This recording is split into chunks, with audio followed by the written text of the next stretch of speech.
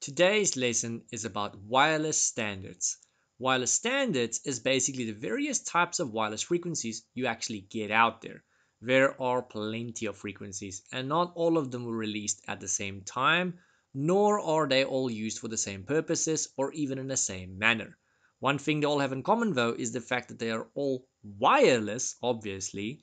That and the fact that they all normally tend to start with 802.11.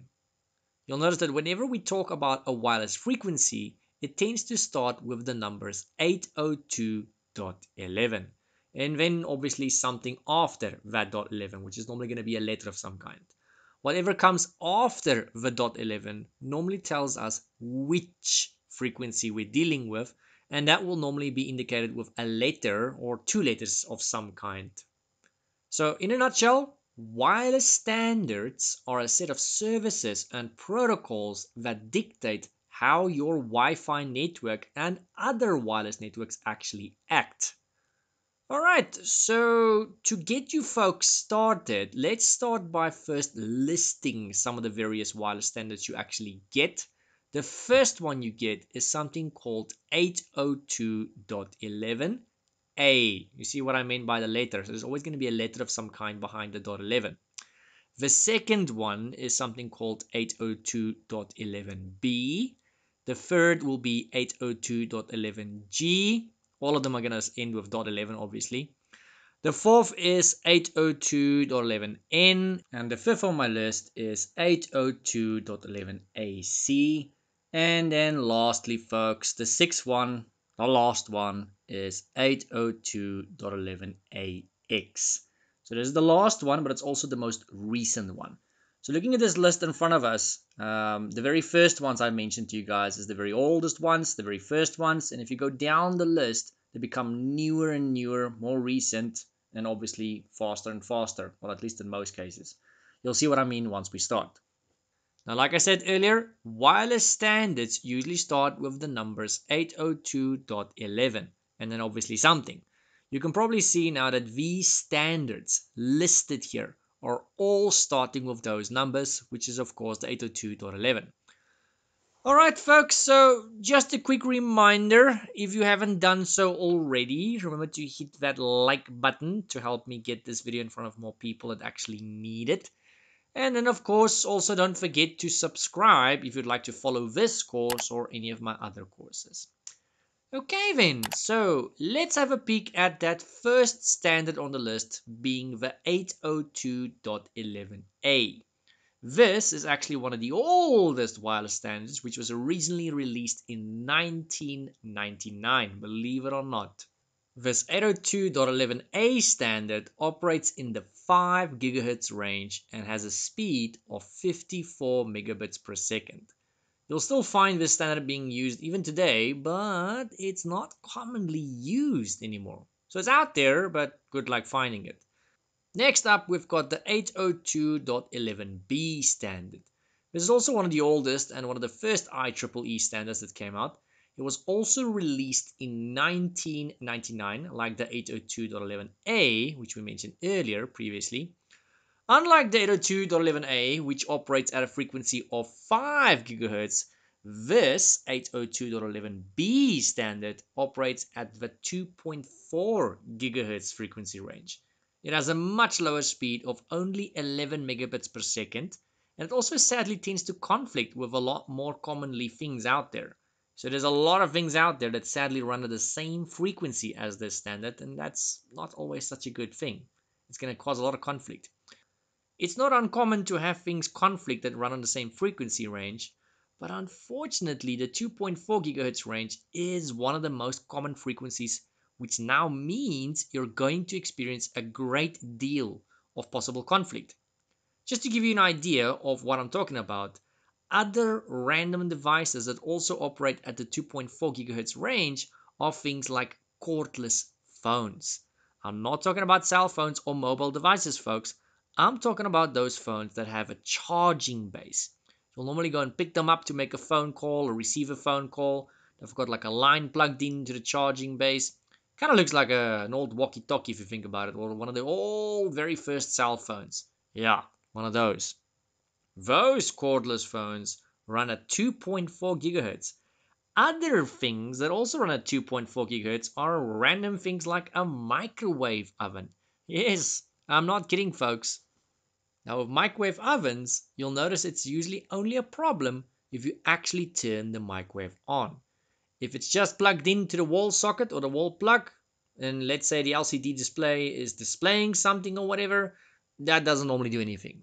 It's only once you actually turn it on to, let's say, for example, heat something up. That is when that bad boy runs at 2.4 gigahertz, and that becomes a bit of a problem. You'll also find that Bluetooth things like wireless Bluetooth headsets operate at 2.4 gigahertz. Also, baby monitors, just to name a few.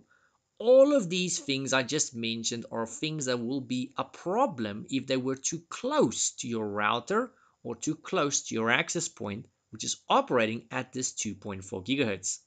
They would basically cancel each other out, if I have to put it in simple terms. Please be aware, folks, there are definitely questions in the exam about this, about what I just mentioned.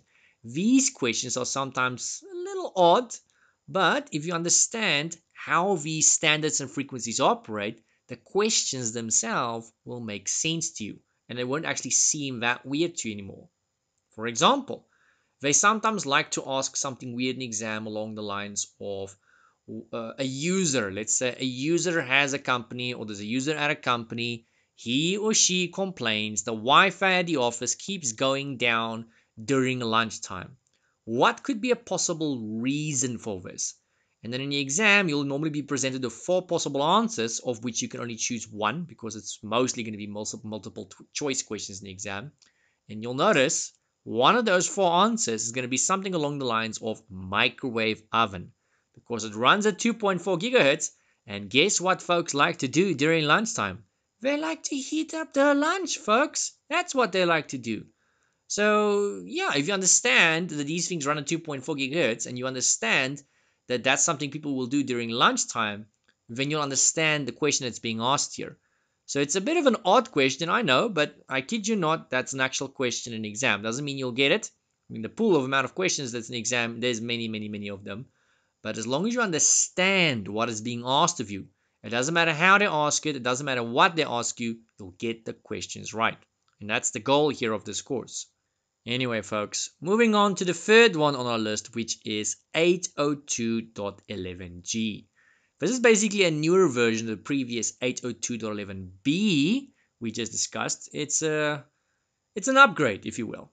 This standard was released in 2003, unlike the previous two, which were released in 1999. The 802.11g standard operates at the 2.4 gigahertz range, which is the same range as the 802.11b we literally just mentioned previously. So this also means that it's going to tend to conflict with quite a lot of things out there from time to time.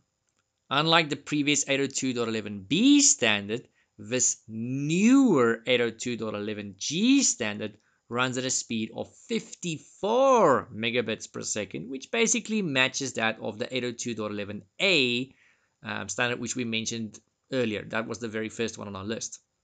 Next, we have the 802.11n standard. This is basically an update to the 802.11a, the 802.11b, and of course the 802.11g standard. It was released many years after the previous three, coming in at the year 2009. This bad boy operates at a frequency range at 2.4 gigahertz, but also at 5 gigahertz. So what I'm saying here is it's able to operate at both the 2.4 gigahertz as well as the 5 gigahertz frequency range. You can go and choose which one you want to go and use. As long as you keep in mind that there is a difference in speed sometimes. 2.4 gigahertz can't always go nearly as fast as 5 gigahertz. 5 gigahertz, because of the frequencies at which it runs and all that, you're able to get much faster speeds out of that. Which brings us to our next bullet point here. The speeds can be up to 600 megabits per second. But whether you'll actually get that 600 megabits per second is going to depend on quite a lot of things. I mean, just to name one, that depends on the various factors like the amount of antennas you've got plugged in. Each antenna will be able to give you another 150 megabits per second. So the more antennas you've got, the more speed you get, basically. It's also going to depend on whether you're running at 2.4 gigahertz or if you're running on 5 gigahertz. So if you want that 600 megabits per second, you're going to have to get yourself onto the 5 gigahertz frequency range, and you're going to have to get yourself up to 4 antennas. Yes, folks. Speaking of antennas, this frequency can make use of something called MIMO. So that is multiple input, multiple output. So when you have yourself an access point or a router, and this thing has multiple antennas, especially if it's got up to 4, you can have yourself multiple input and multiple output streams, being the MIMO. So you can go and connect multiple phones, multiple tablets, multiple laptops, multiple whatever it is, basically wireless. And using these MIMO streams, you can go and choose what the stream speeds are. So if I want to go and connect a phone, for example, doesn't use that much data. You can give it one stream. If it's something more resource hungry, like a laptop or what have you, you can go and connect 2, 3, or 4 streams, and you can give it more bandwidth, if that's what we want to go and call it. So depending on the device, depending on the needs of that device, you can give it more streams, you can give it more bandwidth. So in a nutshell, what we're saying here is you've got some sort of control now as to how much bandwidth and how much speed certain devices have when they connect to your wireless device now. Pretty neat, right? Alright folks, then we have the fifth one on that list of ours, which is the 802.11ac. So this 802.11ac standard is also known as Wi-Fi 5, for the folks that didn't know that already. It was released in 2014, which is about roughly 5 years after previous 802.11n standard we just spoke of. Every couple of years, the IEEE releases a new standard, so we'll probably be seeing some new standards being released again in the near foreseeable future, maybe in about a year or two from now. The 802.11ac has massive speed increases over the 802.11n standard, coming at speeds of up to 7 gigabits per second. Really fast if you compare it to the first standards we literally just discussed in this list of ours. This 802.11ac standard operates on the 5 GHz frequency range. There is simply way too much interference and way too much noise in the other frequencies. So if we talk about like the 2.4 frequency range, yeah, there's just way too much noise. There's way too much going on there. There's way too many devices that's on that frequency at this point in time. So it's not uncommon, and it's not at all surprising to see the newer frequencies trying to move away from the 2.4 gigahertz range just because there's so much interference. Okay, and then folks, the last wireless standard we had on our list, the 802.11ax. So this standard is the latest one out of all of the ones we've mentioned in this lesson. It was released as recently as 2021, which means it was released during the pandemic. That's obviously very recently, folks. This standard is also known as Wi-Fi 6. The previous one, which was the 802.11ac, is obviously also known as Wi-Fi 5, which we've already mentioned to you guys. And then the one before that, which was the 802.11n, I forgot to mention to you guys that that's actually also known as Wi-Fi 4. So the fourth one was the N frequency, that's Wi-Fi 4. The fifth one is the AC frequency, that's Wi-Fi 5. And the sixth one, which was the 802.11ax, or let's just call it the AX frequency, that is known as Wi-Fi 6. I kid you not.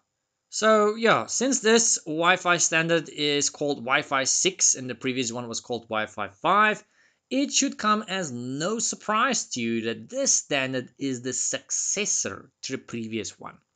So the 802.11ax standard runs at both the 2.4 GHz and the 5 GHz frequency range.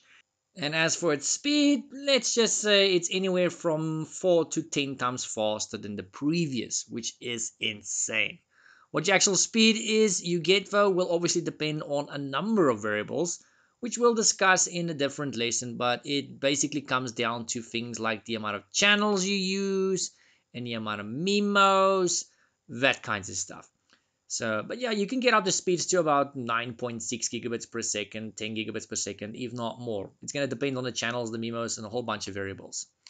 Alright folks, let's do a quick summary of all the wireless standards we mentioned in this video.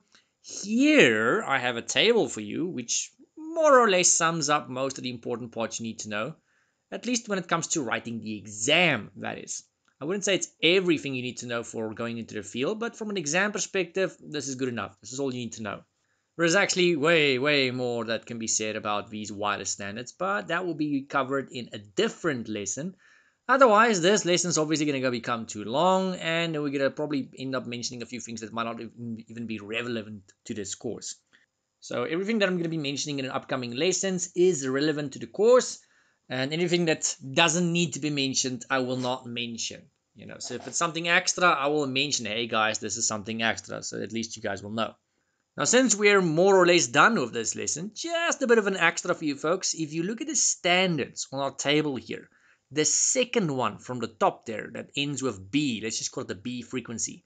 That's generally used for things like Bluetooth in most cases these days. So if you're using Bluetooth, just remember you're actually using the B frequency. Runs at 2.4 gigahertz. The third one on our list there from the top, the one ending with the G, let's just call it the G frequency. That's easily one of the most common wireless standards you'll encounter today at the present moment.